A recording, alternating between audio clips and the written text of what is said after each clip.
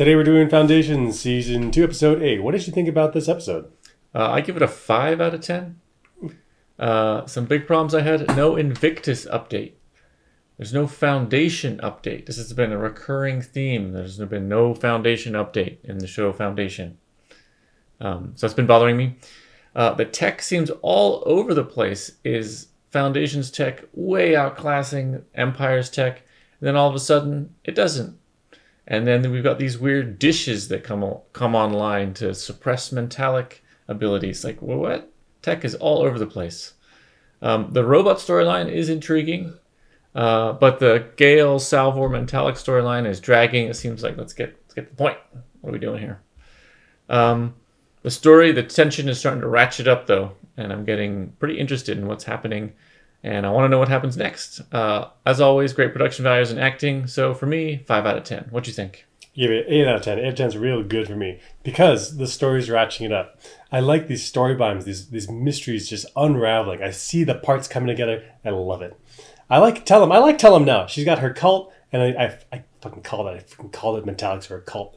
But it's weird. It's weird that they see like Gail suffering on that table, and she's like, "No, I don't want to be taken over." And they're like, "We're okay with that." Like at some point, you got to realize you're in the cult, right? You got to get everybody to see that. And we called it. We called it the Prime Rating. Prime Rating is quantum integral communications. We totally called it. We called it episode 2. We called it right away. And Demerzel was Cleon's forever empress. Ooh, that writing. Ooh, that storytelling. I love it. That forever empress. It got me. Let's talk about today's episode. Let's get into it. Let's do it. All right, so it's a little. This is the beginning episode. I was a little mad at Rue for being careless.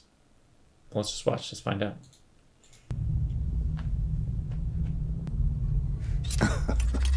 Shadow Master's silencer. You're having me followed? So the answer is yes. I'm having you followed. This is my palace. That's right. Of course I'm following. I own the guards. They do what I say. I'm having you followed. I'm listening to everything you do. I'm following your movements. I followed you before your ship was landing. That's right. Every moment you're under observation. That's right. I probably have people in Cloud Dominion looking at your people over there. That's right. Like, well, how is this surprising? That's right. And then Rue being like, how's she getting snuck up on? That's right. She should have a little bit of awareness of like, he's following me. That's right. She's like playing all flirty further. I mean, she probably wants him to follow. He'll follow a little bit, right? Then why show her hand with the Shadow Master tech? Literally showing her hand with Shadow Master tech. Right, she could just turn it off and be like, oh, I didn't hear you. A little flirt over the shoulder. Mm-hmm. Yeah. Weird. Rue being careless. It seems like the Dawn, Day, and Dusk are programmed to say this mantra about Demerzel, which is pretty weird. It's creepy. Interesting. Let's watch. Where did she come from, Dusk? She will always be here, as she always has been. Demerzel is a robot, the last surviving robot in the galaxy, and yet she sits as handmaiden to Empire. What is her real purpose? She will always be here, as she always has been. So the Cleons have been programmed to say this and not to think about Demerzel. Super weird. Program's the right word because it's like he's trying to say something else, but he just can't. Like that's the line he has to say. Right. So somehow through genetics or something, memory alteration, something.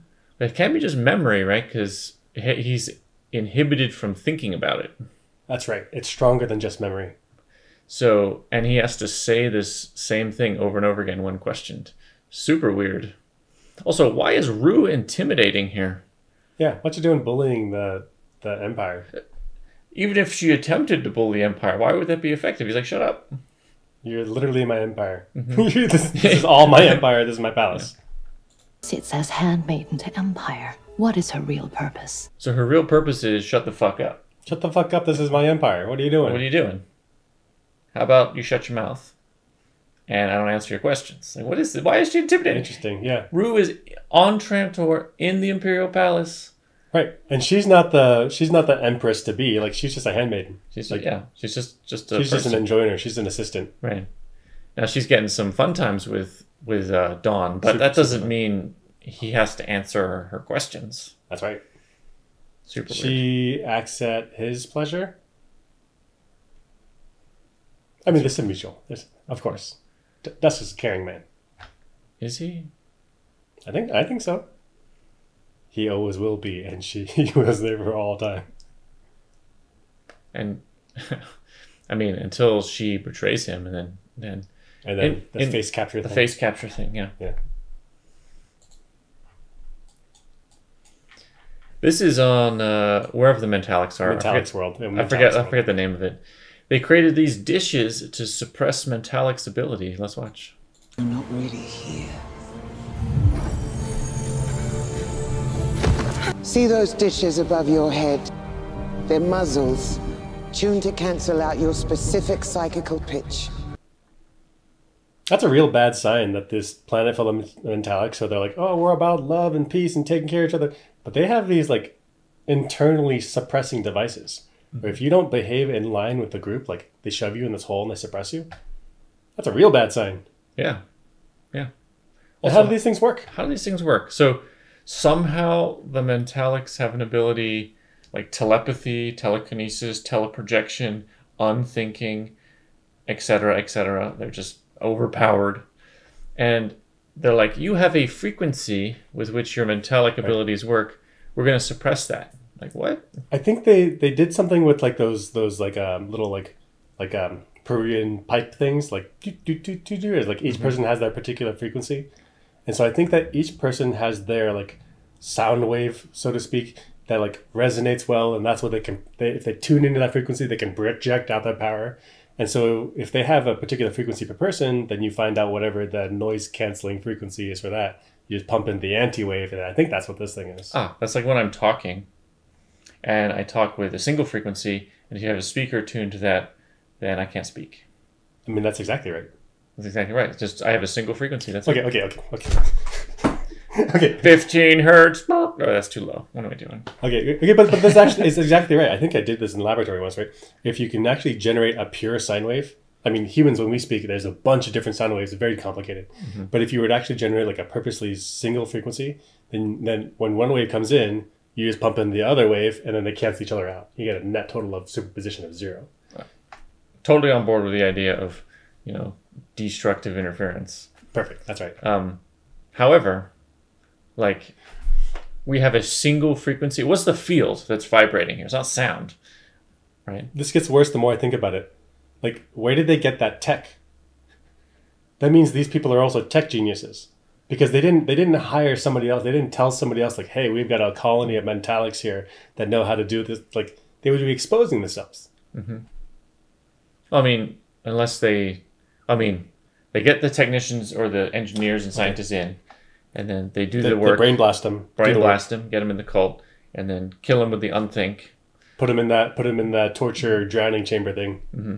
And if these things ever break, well, they kill the people that made them, so they don't know how to fix them. All right, just don't break them. But my question is, what is vibrating? Because it's not sound, right? They're not doing unthinking with sound, right? They're not doing it with light. That's right. Because then you could bring a light sensor nearby and be like, oh, there's your frequency. Mm-hmm. Yeah, you're like an amber hue. So it's some kind of like thought brain field that permeates the universe and heals things and binds things together. It's the Force. It's the Force. It's the Force. It's the Force. So these are Force jammers. Heck yeah. They're Force jammers, yep. Which I believe in Heir to the Empire, one of the extended universe things, it's animals can suppress the Force. So they have dishes here. They have tech that can do it. Yeah. Super weird. Now that I think about it, it is super weird they're able to have the tech. Yeah, like, who built it? Who designed it? They'd have to know about Mentalics, how Mentalics work, and then build the devices. Where'd that come from? I mean, I guess they know how they work, but then they'd have to like translate that sufficiently well to somebody else so they could build the engineering to do this. That's right. Because people were seeing things with their eyes. People were hearing things with their ears for 100,000 years, and they had no idea what was going on. That's right. It just works. I know how to talk. But it's not like I could convert that into a microphone and speaker. That's right. The engineering came on much later. Much later. Like within the past 100 years later. That's right, yeah. Yeah, weird. This is Foundation. And it's interesting because it's like they have these whispered tech drives that like super advanced, super amazing, but then also their city is like, you still haven't sped up your city. Right. There's no. This is not paved. This is dirt, dust, crap. Right. And look at the sky. The sky, that looks pretty foggy, pretty hazy. So maybe this is like their time of their year, their season, where it's kind of moist, kind of humid. There's got to be some moisture on the planet. Yep. So now you get this like dust with moisture. That's mud.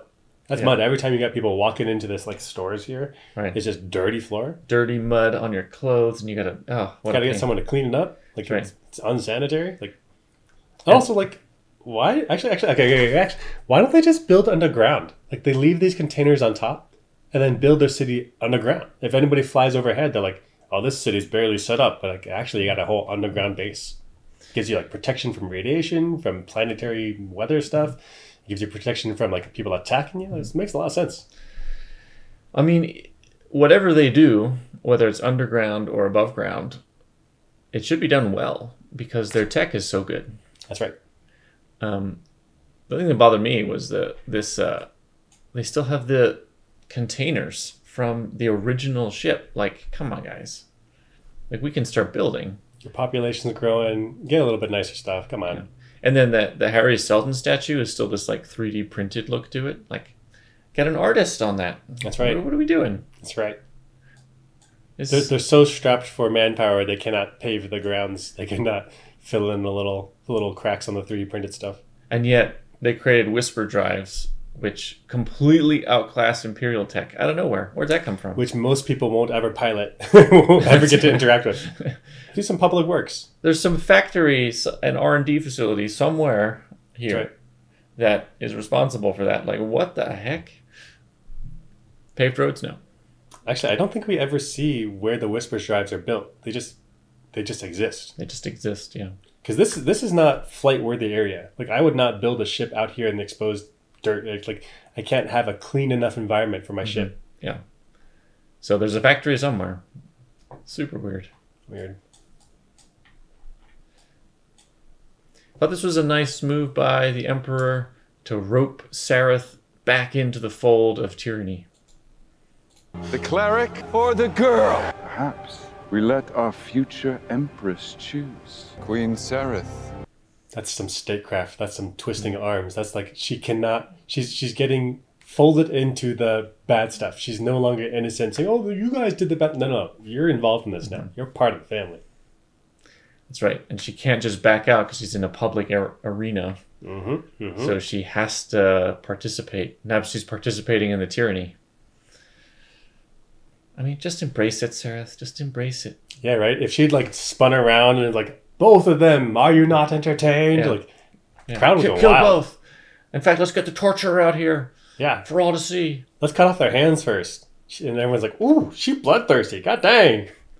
I thought she was for us, and your needs are our needs. But actually, but their needs, which is like the needs of the people, is to not have these seditionists. So actually, it's true. As long as you spin it, it's okay. Spin it, yeah.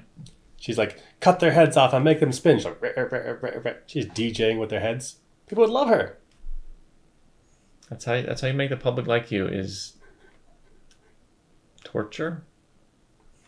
But it's a public show. It's the gallantry and beauty of the Thunderdome. Can't argue with that.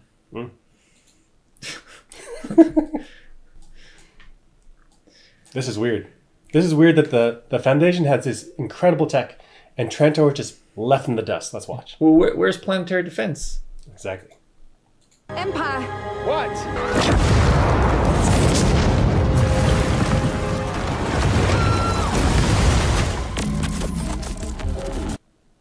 So the Whisper drives are able to... So this is Trantor. This is Trantor. This is the center of the Empire. The jewel of the Empire. They should have planetary defense at all times, military on watch at all times, and the Whisper ship with the Whisper drive from the Foundation is able to bypass all of the defense and get right to where the Emperor is. Like, what? Like, they could have jumped on the Empire and just splattered into bits. I mean, this is like if an enemy of the United States was able to, like, put a military ship in New York Harbor. What? No. We need to have some warnings, like, hey, something, ding, ding, ding, ding, somebody's coming up. Like, some warning systems. Right. That would, but if they were able to bypass that completely, we'd be like, oh shit, we got to do something. Not good. Not good. Not good. So, but it would be like if Vatican City pulled it off. You'd be like, what? What? Where did they make the what? That's right. Out of nowhere. Out of nowhere. So it's unbelievable to me that Foundation's tech is so far in advance of Empire's tech. Empire has trillions and trillions of people. Foundation has maybe billions on the outskirts of the galaxy. Wild. That's wild. And they have like thousands of years of like developing the home defense, like protect the home, protect the empire, protect the emperors, right? And yeah, just nothing. Nothing. It gets worse. Worse when we leave. Like Hobart leaves in a sublight ship. He doesn't jump away. He just flies away. So there's all this time where Trantor and its rings could be like targeting. Just none of it. It just flies away. Yeah, none of it. I guess if they were targeted, they would just go to FTL right away. Didn't even have to. They didn't even have to. Where's the planetary defense? Where's the ion cannons and the rail guns? Where's the, like, you attacked our emperor, you don't fly away, no problem. That's right. Just fly away, no problem. It's like that other planet we saw. It's just once you get past the small arms fire. That's right. That's it. Like, you're home free. I guess he's gone. Damn it. My Glock didn't work. We'll get him next time. Taking a cowboy out like, gosh, damn tune. Wait, what? It's like what? Yeah, because it's like in a small western town, they wouldn't have had all the proper defenses, the military outposts. Like, if you get past our small arms, like you're gone. But like this, whereas like if you went to like a full on military base, they'd be like, escalate to the next level, escalate. We have much more at the ready than small arms. So Trantor is one big Midwest town, like old timey Midwest, like not even modern Midwest, like. Yeah, Trantor is not behaving like a big capital planet. Like, they should have layers and layers of defense, but instead they're like, well, I guess he got away. See you later, Hobart. Like, no. Lock it down. The whole planet, all the rings, everything around it, the moons, all the planets in the system, lock it down. That's right, because Empire was just attacked personally. Right. Personally. Whew. And all three empires were there. Like, they could have wiped out the dynasty. That's right. And Demerzel was there. Could have wiped out everything. Like, you don't let that escape. That's right. But he's just moseying on out of the system. I'm Homer Mallow. Homer Mallow.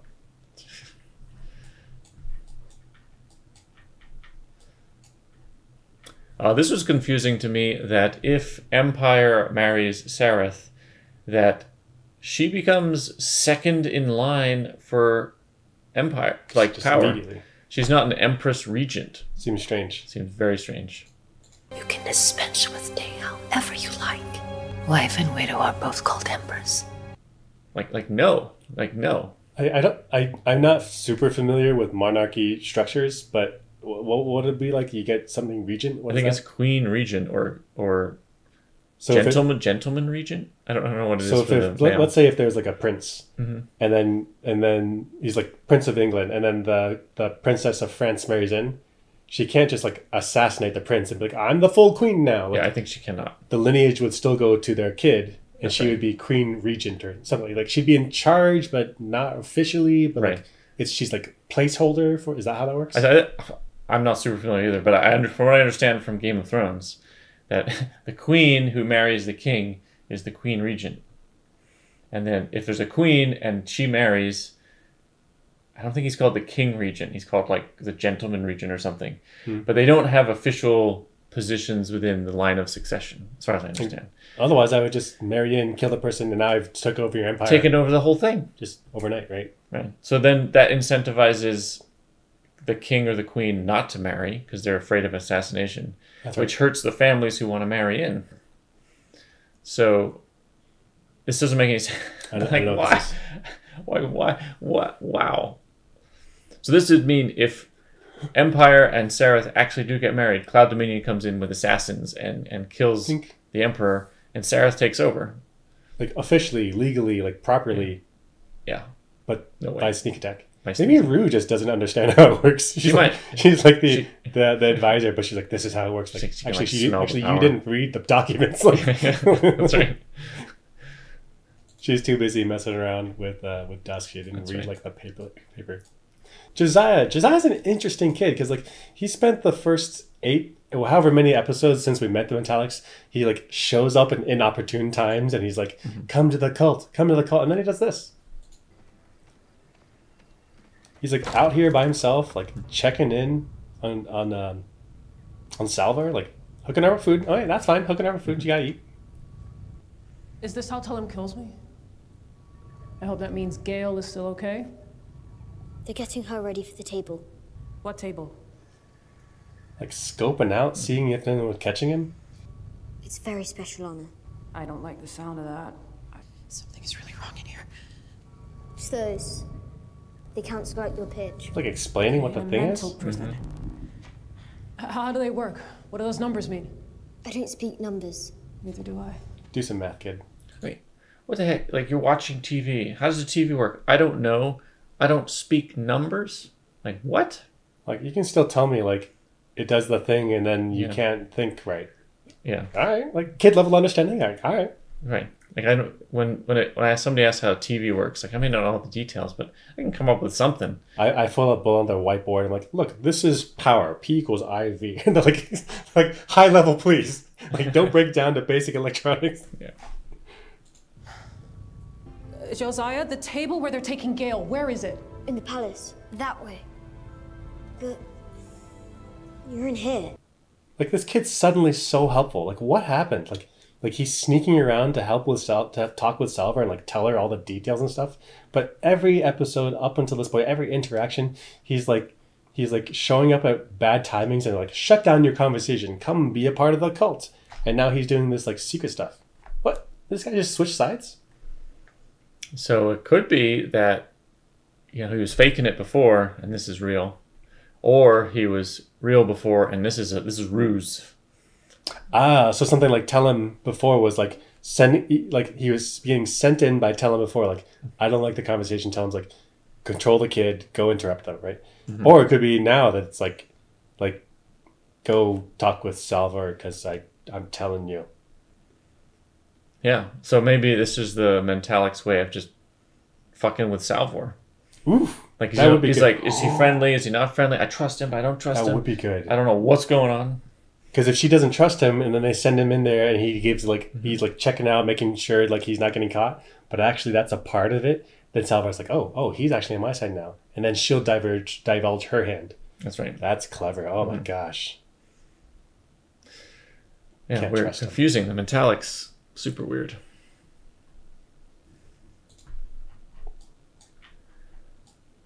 So this is back on Foundation, I guess, in the vault. Harry describes Foundation 1 as the control group. I'm not sure that's what a control group is. It's not. Oh, that's very clever. A second foundation. And if we approach all this as one great big experiment, which it kind of is, then that would make this foundation the control group. A left hand blissfully unaware of what the right hand is doing. So first thing about experiments is they must be repeatable. True. This is not a repeatable thing. That's true. Because history happens once. That's right. As far as we know. You can't like set up humanity a million times, hit go on all of them, and see, okay, where does it go? This is going to happen one time. The other thing is, a control group is like, I want to run an experiment, so I do a normal group that I can use to compare to a group where I change something, so that I can make a comparison. I don't think there's any comparison happening between Foundation and Second Foundation. It's Second Foundation overseeing First Foundation. Right. Right? So it's not really a control group. It's two simultaneous experiments inside of one large experiment, but there's no control group. There's no like unaltered control group that's just doing this thing, has no effects on the outside world. Like, no. The control group is actively interacting with the Empire. Like, that's not a control group. That's right. And Second Foundation will be actively manipulating Foundation. Which is not controlled. They're actively manipulating it. Maybe we should be running psychology experiments so we can just manipulate everything.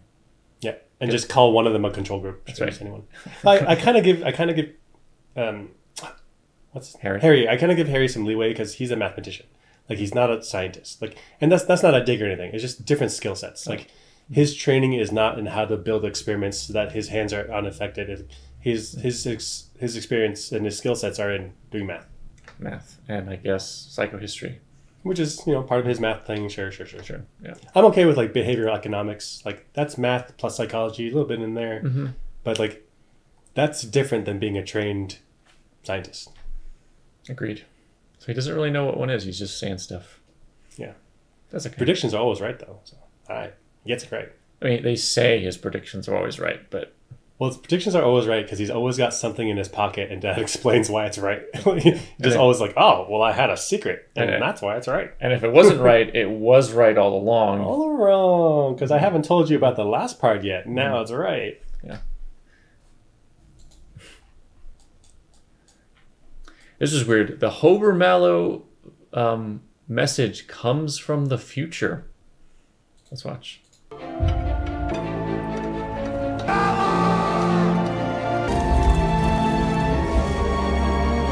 This is after a conversation with Salvor, I think. So Salvor gets the message of Hober Mallow from the vault, and then she later on talks to him through like the brain waves from Metallic's world, and then she tells Harry of the past about Hober Mallow. So that's a information that came out of nowhere. That's like an information loop. That's one of these paradoxes if you have time travel where information springs out of nothing. Right. There's no actual initial cause. It causes it itself. Okay. I mean, just along for the ride. It's a good time. I mean, if there's time travel introduced into a story, the paradoxes come pretty quick. Yeah, it is a problem. So, there's the grandfather paradox, there's this information loop paradox, there's a bunch of others probably, and it happens pretty much right away. So introducing time travel is a risky thing. I should say, though, I wonder if Harry, or Hollow Harry in this case, is it built into psychohistory that he's like expecting information from nothingness? Like, is it built into his plan? Like, how can his plan possibly allow for that? I guess the plan might allow for it. It's just, is it physically possible? I guess if he knows it's physically possible for information to spring from loops in time, then he can make some probabilistic statement about what kind of information and how often. Fuck, you saved it. Okay, yeah, that's right. So psychohistory shouldn't allow for time loop paradoxes, but I guess if you can assign a probability to it, that there's some chance that it might happen and it might be useful in a way, then you can build that into your theory of psychohistory. And okay, I guess actually okay, fine, you got me. Yeah. I mean, psychohistory isn't physics, so it's not worried about like what is there. It's worried like if physics is this way, just take those rules and put them in psychohistory. See what it does. Doesn't have to worry like, is that philosophically okay? Like it doesn't care. Right. Just have some probabilities. It happens. It doesn't. What happens out of it? All right. You got me. Well done. Go ahead. Drive offline. So these whisper ships, super events, super awesome. But then these guys have their fun time, and then Bel Rios jumps in and he's like, I shut it all down. So does the Empire have good tech or bad? Let's watch. Spirit Rising, stand down. You've been apprehended in the name of Empire. Mallow, brother, don't bother trying to jump. Your drives are offline. So the drives are offline, all right, but then he kept the drives offline. Like Bel Rios is able to keep them offline from afar. Like you have control over the other people's ship. Like so the other way to say it is the Whisper ship is super advanced, but also like defenseless. Like they can't keep other people out of the ship. So Empire does have the tech to shut down Foundation ships and turn their drives off, but didn't use it in planetary defense. Weird inconsistencies of like, who is powerful here? Who has good tech? I don't know. Right. So Foundation's tech outclassing Empire, can breach planetary defense. Easy. We don't need the spacers. Don't need them. Easy. We don't even... Hober Mallow, he's kind of a doofus. He's like, boop, boop, boop, boop, boop. We're going wherever we want in the galaxy. Navigation, no problem. No problem. Empire doesn't have any of that, but they can hack the ships. Like, what? That's right. Turn off your Wi-Fi. What are you doing? Put a password on that. Super weird. Being able to hack Foundation ships is important for planetary defense if they never used it. What? Oh. I don't know. It's literally his expression right now, like, oh. Yeah. So this is Rue and Dusk. They like go through the artwork. Jesus. And and then they find this like massive chamber that like they walk down and you're like, what the heck is this? And apparently it's maybe a chamber from history that nobody's been in before. It was very confusing. Neat. Super cool. I think next couple episodes we're gonna figure out what's going on here. If I ever have a palace, I'm building tons of these like secret hideaway places. And I'm also going to keep them super clean. I don't know how it's no dust in there. I don't know, whatever. Maybe the painting keeps dust out. If I ever take over a palace, I'll bring in a carpenter with a tape measure and make sure all the volumes make sense. Be like, oh, there's a chamber here. Let's figure it out. Oh, there's another chamber over here. Interesting. All you need to do is a tape measure. That's right. They're like, why is this room so big? Like, we see a door here and a door here, but there seems to be a big empty nothing. Yeah. Let's go inside. Yeah. Problem solved. Palace is 100 feet long. We've got 2 rooms of 20 feet and then a huge, like, nothing. Like, what? Let's go check it out. If I ever have a palace, I'm going to have a bunch of little tiny little robot vacuums because I don't want to be sweeping there. I don't want people walking back here. But then you'll figure out from the robot vacuum map, they're like, there's a room back there. There's a room back there, yeah. There's literally a Roomba back there. Yeah. Tell him did it. I heard your voice, Gale, calling out from Synax. This crackling intelligence just trying not to drown. It was me who planted the seed in your head that you should leave. That all came from inside me. I solved Abraxas. It doesn't matter now. Tell him is like the best gaslighter. You've got like genius Gale, solving Abraxas. Like Abraxas. She is mathematician on like a generational scale. Tell him's like, I did it. It's me. I did it. It's me. Me, I did it. Did you do it? No, I did it. Who gave you the idea to solve it? It's me. That's me. You didn't do it. You wanted to leave the planet? Well, I gave you a push. I gave you the idea to leave the planet. So all of your life decisions, it's me. Me. What a gaslight. It's unbelievable. A+ cult leader. Plus, how could Tellum had to know about the Abraxas conjecture prize that Harry would Why would she? Why would she know about that? That Harry would pull, Gale from Synax to bring her to Trantor. She's like, how could she know any of that? She's not a math whiz.